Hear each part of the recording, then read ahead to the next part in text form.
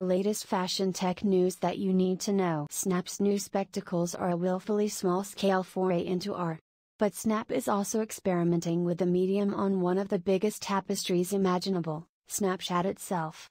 Snapchat's lenses are already about more than merely providing kids with bite-sized jolts of kooky entertainment, in part because Snap's Freelens Studio software lets third-party developers produce lenses that Snap would never have created itself.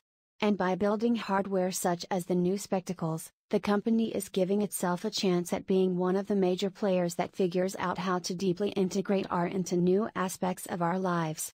The results of all this could put the company into direct competition with bigger would-be art kingpins such as Apple and Meta, both of which are yet to release our hardware in even limited quantity.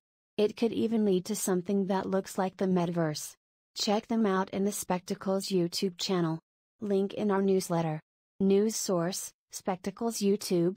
If you want to receive this news roundup regularly, then hit that like button and smash that follow, as we will be bringing you this news every week to keep you in the know of the top stories we think are important.